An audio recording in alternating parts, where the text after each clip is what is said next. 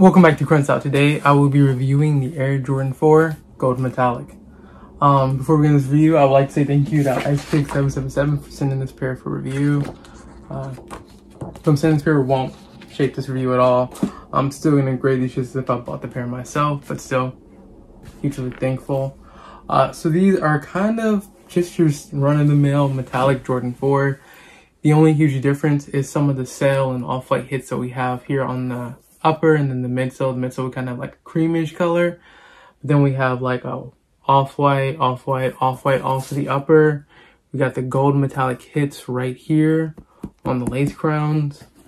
We got this nice plastic off-white sail for the Jumpman back tab. And then on the inside we have gold on the Air Jordan, gold on the Jumpman, and yeah, that's pretty much all the gold.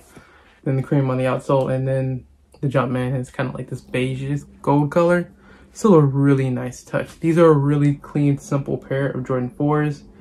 The only downside is when they release March 9th or March 16th, that release date is still up in the air.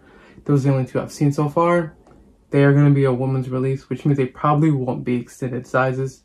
So if you do want to get your size and you're like men's size 12 or men's size 13 or 14, you're going to probably have to go the UA rep route. So that's kind of why I'm working with this company, to show you what you can get.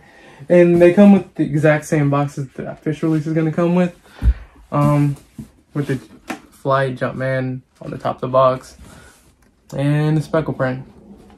Now the sizing on the shoes is going to be true to size. So if you are a men's size 13 like me, you're going to want to go with the men's size 13. And if you're a men's size 11, go with the men's size 11 when ordering with the seller.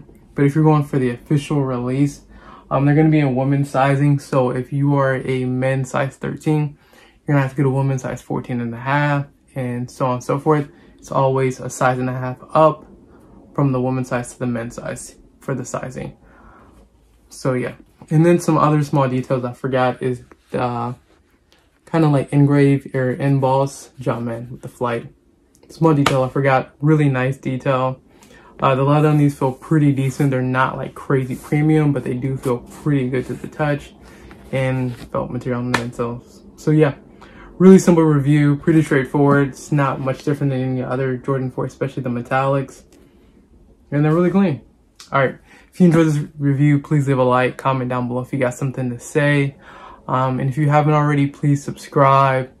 This is probably gonna be the last video for 2023, so see you in 2024. Hope you have a happy New Year's. Hope your holiday season's been pretty good, and see you in the next one. Peace.